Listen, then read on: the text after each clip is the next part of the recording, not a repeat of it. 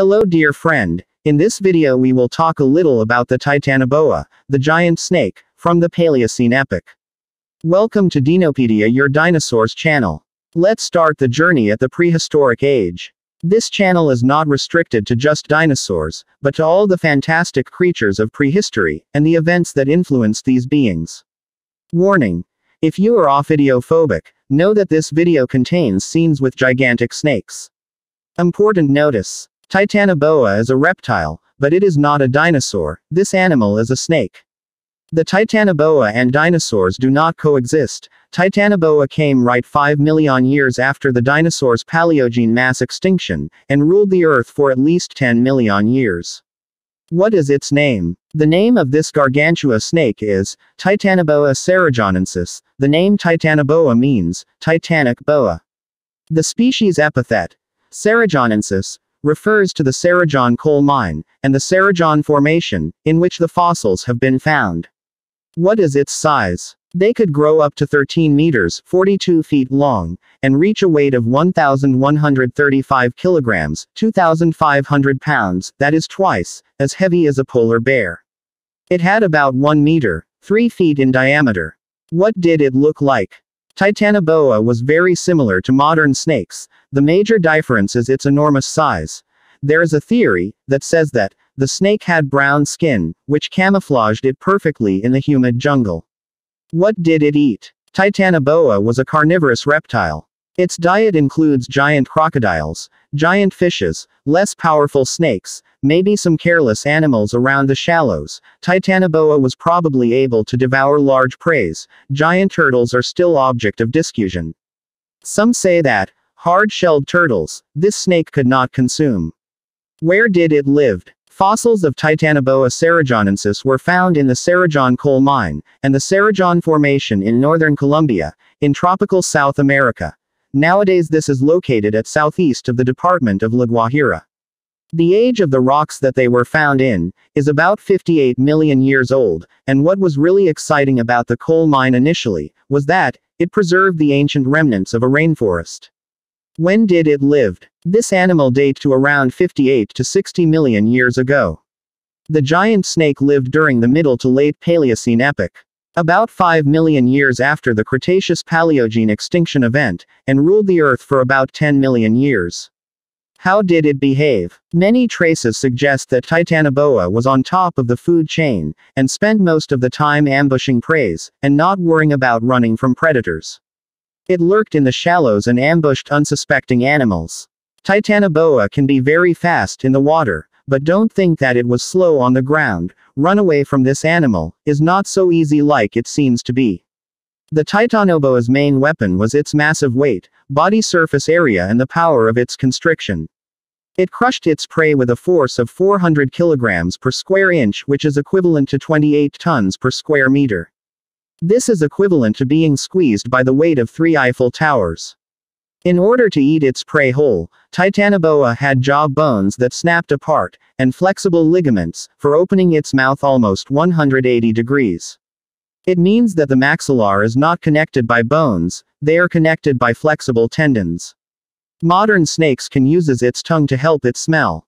It flicks its long and forked tongue, to pick up chemical molecules from the air, ground, or water. The tongue carries the smelly molecules back to 2 small openings, in the roof of the snake's mouth, where they're analyzed. Think about, if Titanoboa also had this ability, how dangerous a giant snake like that could be. After eating a large prey, Titanoboa could go for a year without eating, as many modern-day snakes can do similarly, with their rodents and such. How was it discovered? In 2009, the fossils of 28 individuals of Titanoboa serogenesis were found, in the Serogene Formation of the coal mines of Serogene in La Guajira, Colombia. Before this discovery, few fossils of Paleocene epoch vertebrates had been found, in ancient tropical environments of South America. The snake was discovered on an expedition, by a team of international scientists, led by Jonathan Block, a University of Florida vertebrate paleontologist, and Carlos Jaramillo, a paleobotanist from the Smithsonian Tropical Research Institute, in Panama.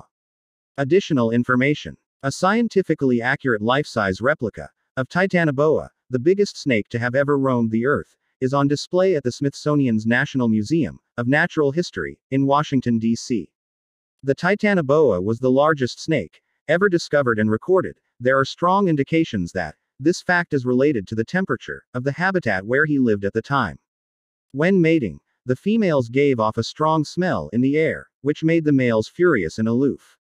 In addition, she could have up to 80 chicks, that is, lay a few eggs at once.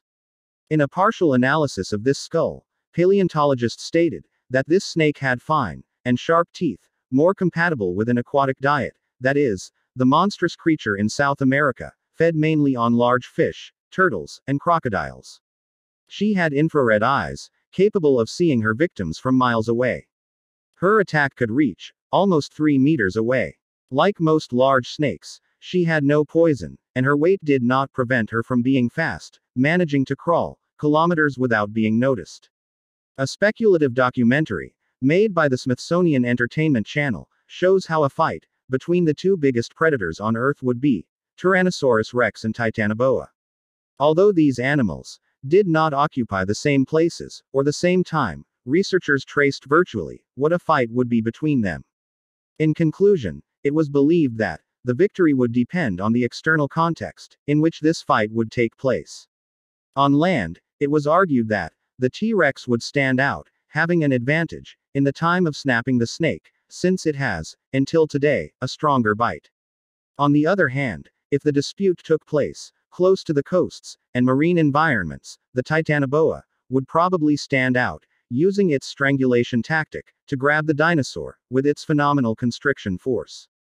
The first to launch the deadly and fatal attack, it is also a decisive factor in this colossal dispute, regardless of the environment in which they are. What is not yet known about it? It is still not entirely clear what led to the extinction of this snake. But the temperature change probably played a key role in that. Not to mention that, with the decline of tropical forests, it made hunting more difficult, which may have led to the disappearance of such a large animal. Titanoboa and the media. Titanoboa. Monster Snake is a 2012 documentary film, produced by the Smithsonian Institution. The documentary treats Titanoboa, the largest snake ever found. Fossils of the snake were uncovered from the Serogenesis Formation at Serogenesis Coal Mine, the 10th biggest coal mine in the world, in the Cesar Rancheria Basin of La Guajira, northern Colombia, covering an area larger than Washington, D.C. Reptile data. Scientific classification. Kingdom. Animalia. Phylum. Chordata. Subphylum. Vertebrata. Class. Reptilia. Order. Schemata. Suborder. Snakes. Family. Boidae. Subfamily. Boinae. Genre. Titanoboa. Species.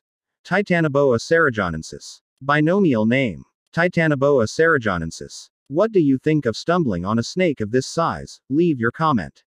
If you are watching the video until now, don't forget to like it and subscribe. Thanks for watching. See you in the next video. Goodbye.